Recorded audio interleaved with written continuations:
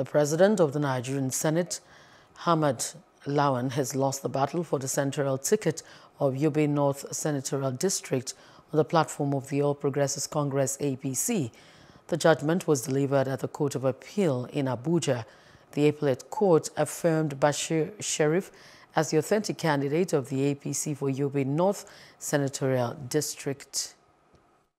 The acts done by the All Progressive Congress by sending the name of Lawan to INEC without participating in the primary election for Yobe North Senatorial election, the courts describe it as impunity, which is over as far as the current electoral act is concerned and the latest judgment of the Supreme Courts are concerned. So we really appreciate the industry put in by the court.